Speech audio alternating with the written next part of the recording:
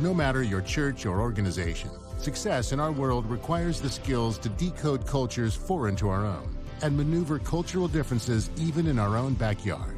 As a professor at INSEAD, one of the world's leading business schools in France, Erin Meyer has spent years focusing on how the world's most successful global leaders navigate these kinds of complexities. Whether we are aware of it or not, there are complex variations in what is considered good business and common sense from one culture to another. Whether it is attitudes concerning when best to speak or stay quiet, the role of the leader in the room, or what kind of negative feedback is most constructive. These differences have a tremendous impact on how we understand one another, and ultimately on how we get the job done. Winner of the 2015 Thinkers 50 Radar Award, frequent contributor to Harvard Business Review, and author of The Culture Map. Let's welcome Erin Meyer to the summit.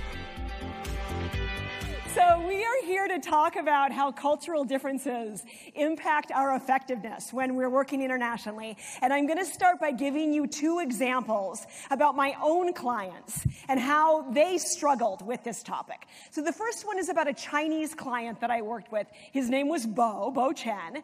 And Bo was living in Beijing. And for the first time, he was hired by a company outside of China. He was hired by a company in London. He was really excited. He was hired because he had excellent English. He was very extroverted.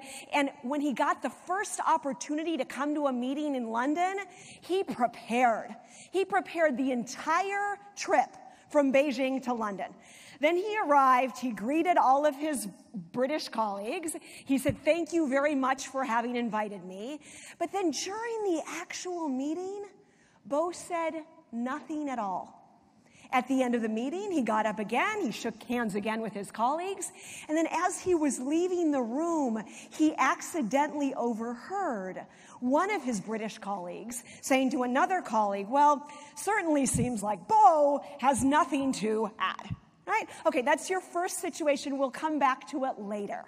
The second situation is about a French woman I worked with. Her name was Sabine.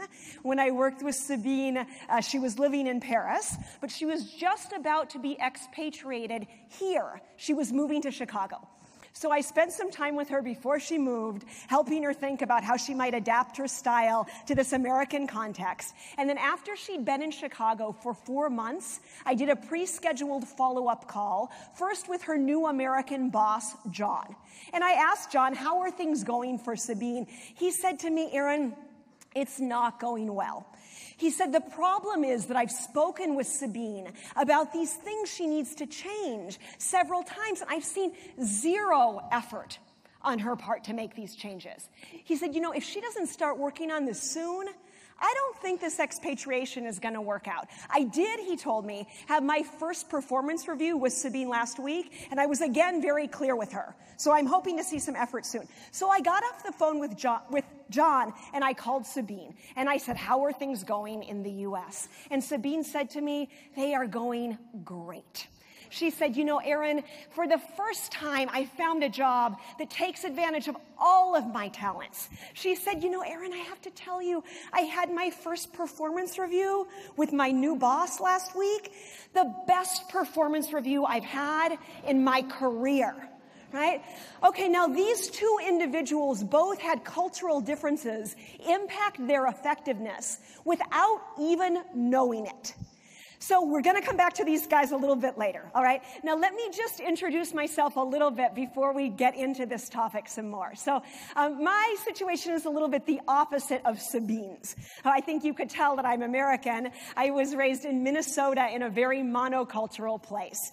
But now as an adult, I've been living in many other countries, in Southeast Asia and in Southern Africa. And I've lived now in Paris for 15 years. So my husband is French, and this is actually true. My two boys, Logan and Ethan, just told me last weekend that they are French, which is quite unsettling for a mother, right, when you hear that your children are a different culture than you are. So I have been studying how cultural differences are impacting business, and what I've been doing is working on a system for helping people kind of decode these cultural differences, and I call this culture mapping. So I have this system that breaks culture down into these different scales, and we look at how decisions are made differently in different parts of the world. We look at how we build trust differently in different world regions.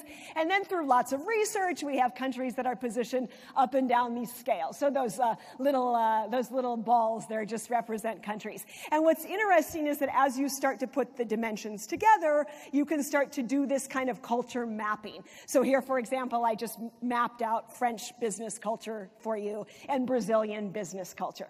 What I wanted to do with you today is to focus on 3 dimensions that really look at what it means to be a good communicator in different countries. And then afterwards, I'll give you some opportunities to learn more about the other dimensions, if you'd like, okay? So in order to get started with this, I need to mention 2 things. The first is that, of course, when you look at the country positions, I know they look to be very precise. But please keep in mind that, of course, in every culture, we have quite a bit of variance, individual variance. So, I mean, if you were doing research with me in Australia, we might find that some Australians are falling to the left of this curve. Sorry, I'm getting a little lost here. To the left of this gray curve, some to the right, and then we would get to the Australian positioning. If we were doing research in Kenya, we might find that some Kenyans are falling to the left of the yellow curve, some to the right of the yellow curve, and then we would have the Kenyan positioning. So just keep in mind that, of course, although the country looks very specific, that there's always individual, regional, or generational variance within a country, right? Okay, the other thing I need to point out before we start looking at the research is that when you look at the countries, don't think about the absolute positions of them, only consider the relative difference. So to give you an example of this, I was working a while ago with a team, and at the beginning, I had just Americans and French on the team. And I asked the Americans, what's it like to work with the French? And the Americans said to me, well, Erin, you know the French. They said they're very chaotic. They're very disorganized. They're always late. They're always changing the topic. It's very difficult to follow them. A little bit later, I had a group from India that joined the same team. And I asked the Indians, how's it going working on this French team? And the Indians said to me, well, Erin, you know the French. They're very rigid. They're very inadaptable. They're so focused on the structure and punctuality of things that they're not able, to adapt as things change around them. And that's linked to what I call this time orientation scale, where you can see on the scheduling scale that France falls between the US and India, which then leads to these opposite perceptions. I gave the same example in Germany a little while ago, and one of the Germans said, Erin, this is a funny example for us, because we, the Germans in this room, we work frequently with Americans. And we are always complaining that the Americans are exactly the same way that you've just described that the Americans complain about the French, right? So that's how these dimensions work. It's not about what is that culture like. It's about how do cultures respond to or understand one another. Okay, so with that, I would love to get started with our first dimension, and I want to talk with you about these terms, low versus high context communication. And just start by saying that in a low context culture, when we communicate, we assume or consider that we have a low level of shared reference points. So in a low context culture, when we're communicating, we feel that we don't have the same relationship or information or context. And because we assume a low level of shared context, in these cultures we believe that good, effective, professional communication is a communication that's very explicit. That's very simple and very clear. In a low context culture, I believe if I want you to understand blue, I have to say blue. In a low context culture, I'm taught that if I give a presentation, I should tell you what I'm going to tell you, and then I tell you, and then I tell you what I've told you, right? Why do I tell you the same thing 3 times? Because everything is about the simplicity and the clarity of the message. Now, in a high context culture, while we're communicating, we assume that we have a much larger body of shared reference points. And because we have all of the shared context, in these cultures, we believe that good, effective, professional communication is much more sophisticated. is more nuanced or implicit or layered. I teach in 2 languages, English and in French, and there are these words in the French language that mean high context. We don't even have these words in English. There's this word sous-entendu. And sous-entendu means when I speak, don't listen to my words. Listen to the meaning behind my words. So it's not what I said that matters, it's what I meant that matters. In Japanese, so the Japanese culture is the highest context culture in the world. In Japanese, there is an expression which is kuki yomenai, and the expression means someone who is unable to read the atmosphere, or someone who is unable to pick up the subtle messages in the air. So in Japan, a good communicator can really pick up all of those subtle, unspoken messages. And a good, poor communicator is kuki yomenai, right? Okay, so now I'd just like to start by looking at some of these countries with you. And you can just see as you look up here, first of all, the colors don't mean anything. I just have, for example, different regions and different colors. But you can see when you look up here that all of the Anglo-Saxon countries fall to the left-hand side of this scale. The U.S., the lowest context country in the world, right? Then if we move over, you could see that we have many Latin countries and Mediterranean countries that fall kind of mid-right on the scale.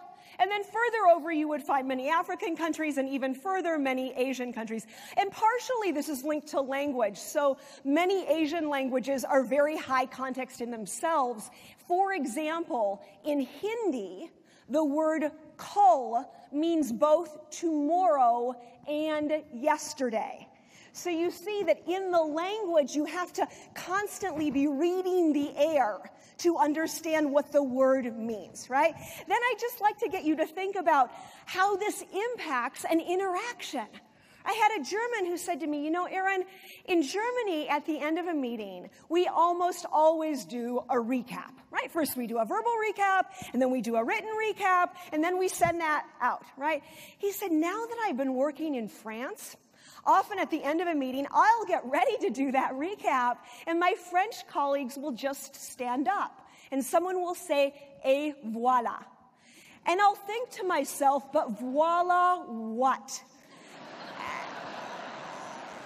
And I'll be so surprised to see that it just seems that people know what's been decided. They understand who's supposed to do what without going through all of those levels of clarity that I'm so used to. So one thing you can take away from this is that in low context cultures, we tend to nail things down in writing more frequently than in high context cultures where we leave everything open for verbal interpretation. Right? A second example, I was in China last year working with a multinational American company. And before I worked with them, the chairman of the company, who was from New York City, gave a presentation. Afterwards, he left. I was talking about this with his employees. The human resource director from Shanghai raised his hand, and he said, you know, Erin, this is really interesting for me because the whole time the chairman was talking, I was trying to make sure that I was listening with all of my senses, that I was picking up all of the levels of meaning that the chairman was trying to pass. And now that I'm looking at this, I'm asking myself, is it possible that there was no meaning? And I thought to myself that that chairman would have been very surprised to know that anybody was trying to read the air beyond his literal words, right? Now, my third example is about parenting. I had this Nigerian woman who said to me a few weeks ago, she said, in Nigeria, we raise our children to be high context. She said, you know, if I have people over for dinner and my daughter says to me, Mom, can I have another sweet? I will say to her, of course you can. But she knows by the look in my eye that I bet she better not touch that sweet. And you know, I just thought about how I raise my children. And, you know, I learned this system from an American parenting book. I have sat down with Logan, who's 7 years old, right? And we made a list of all of the rules. We typed them out, and we posted them on the refrigerator. And I'll say to Logan, you know, no, you can't do that. And he'll say, well, Mom, that's not fair. It's not written on the refrigerator. So you can see already at age 7 that one child is learning to read the messages in the air.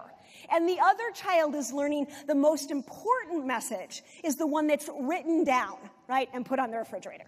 Okay, so what I'd like to do now is just get you to think about how people complain about one another when they're working internationally. Low context people, they say that high context people are lacking transparency, that they're hiding information, they're secretive.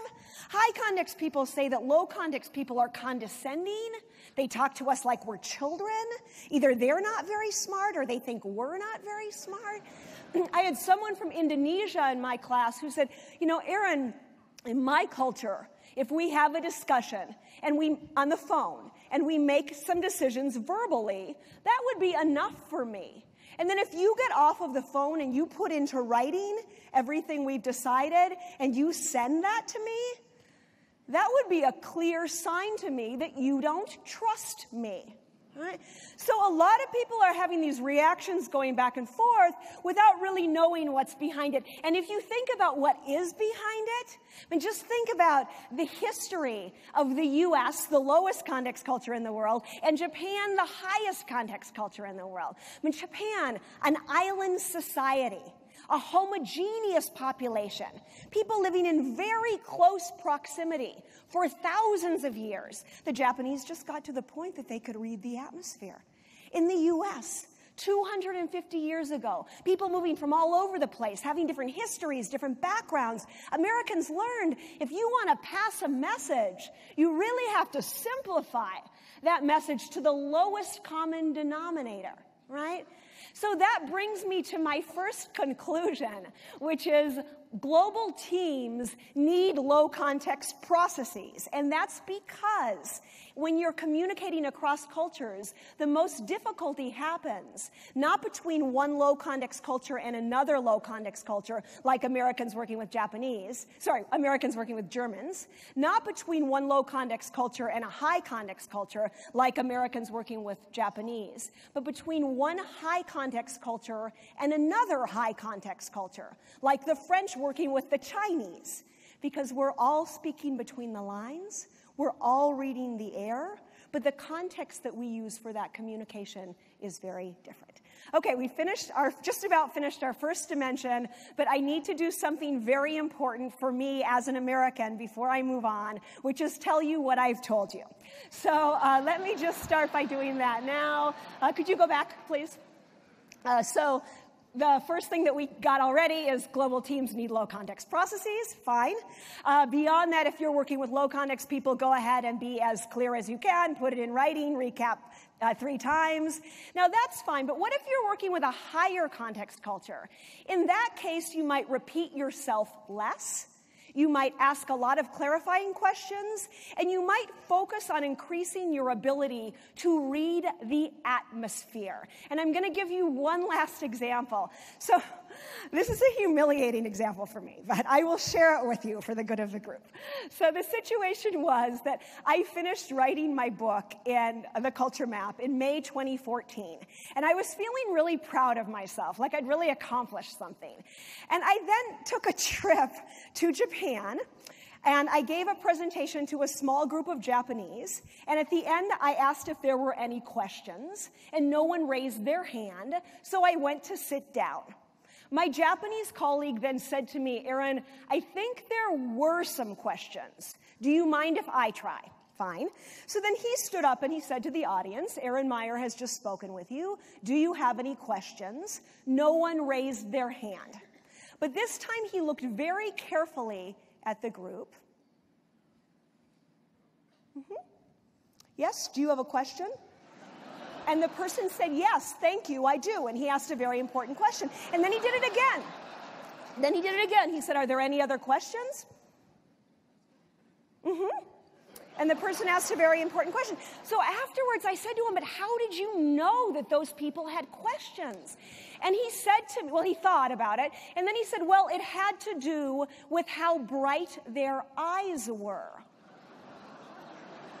And I thought to myself, wow, for me coming from Minnesota like I do, that's really difficult.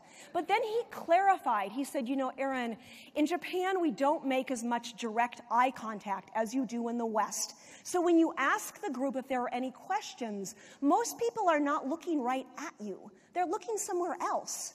But there were these two people in the group who were really looking right at you. And their eyes were bright, which signifies they would be happy to have you call on them if you would like to. Okay, so the next day I gave another presentation. Again, I asked if there were any questions. Again, no one raised their hand. But this time I thought I would just try. So I did what he suggested. I looked carefully at the audience, and I saw immediately that he was right, that most people were not looking directly at me. And as I looked at them carefully, I saw that there was this one woman in the room who was really looking right in my eyes. And when I looked at her, she held my gaze. Now, were her eyes bright? I don't know. But I wanted to try, so I made a little bit of a gesture to her, and she nodded her head. And I said, do you have a question? And she said, thank you. And she asked a very important question. It was such an important learning experience for me, because imagine, at the school I teach, I have people from all over the world in my classes every single day. Can you imagine? I had all of these bright eyes that I was entirely missing. So we need to constantly be working on these things, right? Okay, now I want to move on to our second dimension, which is one that looks at how we give negative feedback or criticism in different parts of the world. And I'm just going to start by giving you an example about a client that I worked with. I had this British guy who was working on a team with this guy from the Netherlands. And the British guy wrote a report, and he sent it to the Dutch guy for feedback. And when the Dutch person received the report, he thought it was horrible. He thought there's no way that we can send this to the client like this. So when the Dutch person called up the British person, he had the value system of the importance of honesty that drove the way he gave the feedback. And he said, I read through your report, and there's no way that we can send this to the client like this. He said the introduction is weak, but here are some things we could do in order to improve the introduction. He said there's a lack of logic flow in the middle of the report, but here are some things we could do in order to improve that logic flow. A number of grammatical errors that I've circled here for you. And as he went through that feedback, the British person was taking this feedback really emotionally. He was thinking, this person is an arrogant jerk, and he doesn't seem to like me very much. He thought, this is the last time that I'm going to ask that person for feedback. Now, if you imagine the tables turn, and in the second situation, it's exactly the opposite. This time, the Dutch guy writes the report. He sends it to the British person who thinks it's horrible, who thinks about how to improve it. But when the British person calls up the Dutch person, he gives the feedback in a different way. So he starts by saying, I read through your report, and there were a number of things about the report that I thought were good. So this section I thought was very well written. This is what I liked about it. This section here I thought was very well researched. This is what I liked. Now, if you wanted to make some changes, I have just a few small suggestions for you.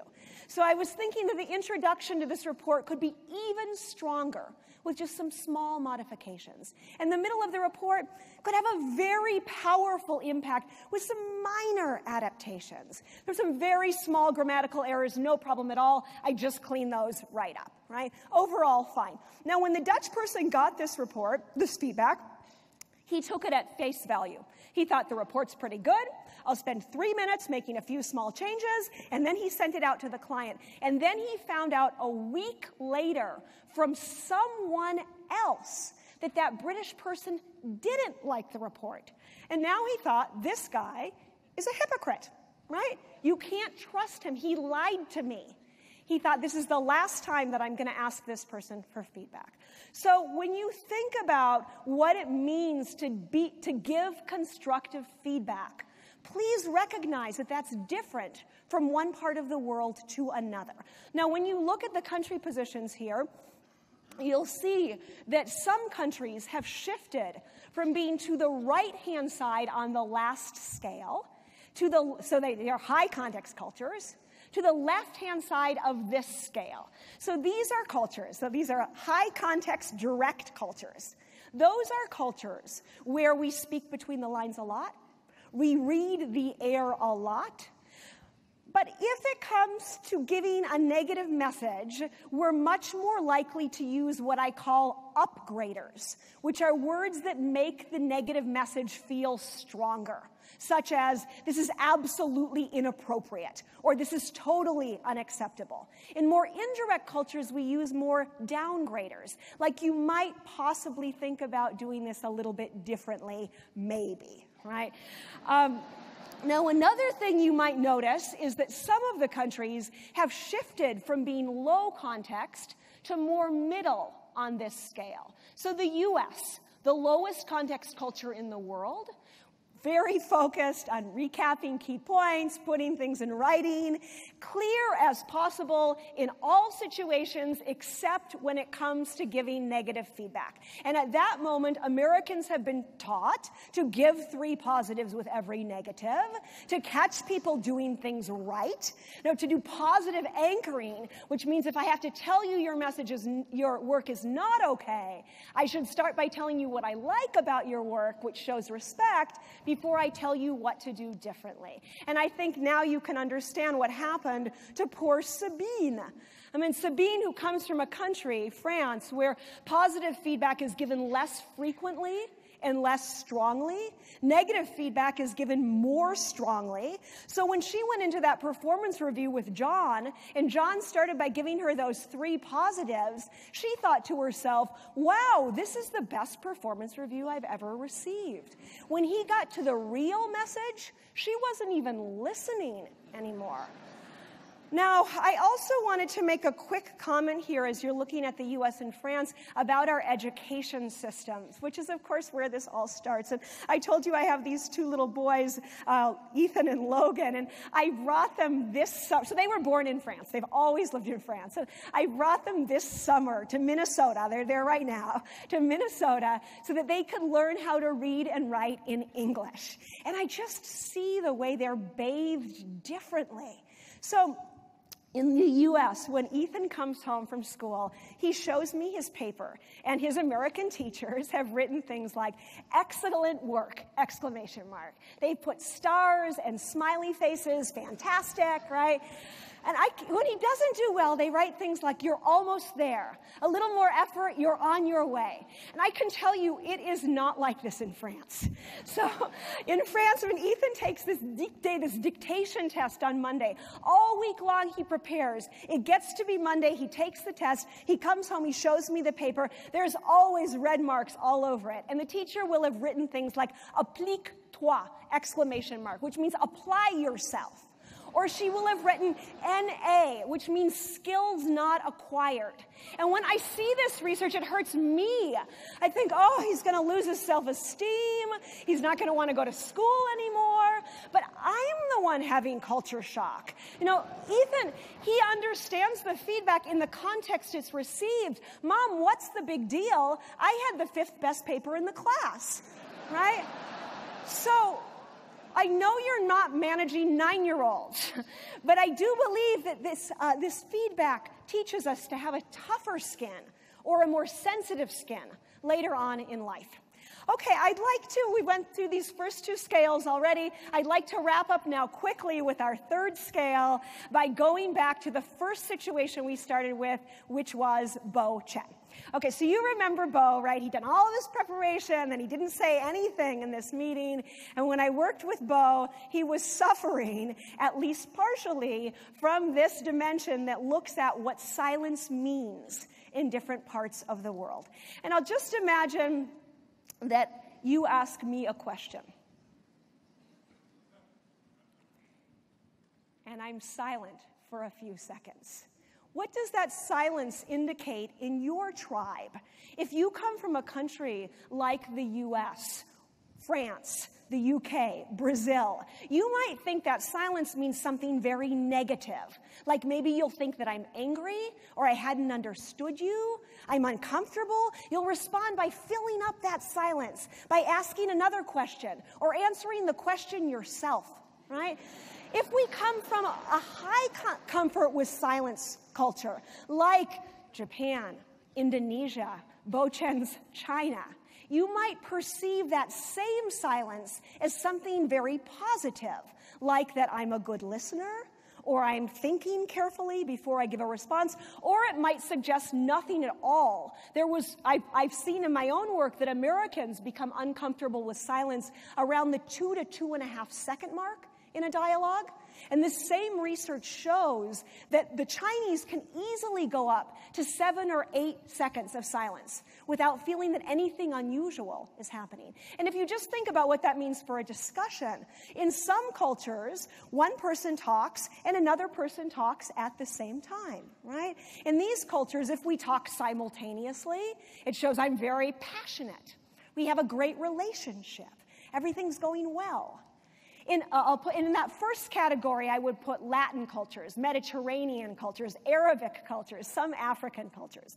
The second pattern, these are what we call perfect timing cultures. In these cultures, we talk like we play ping pong.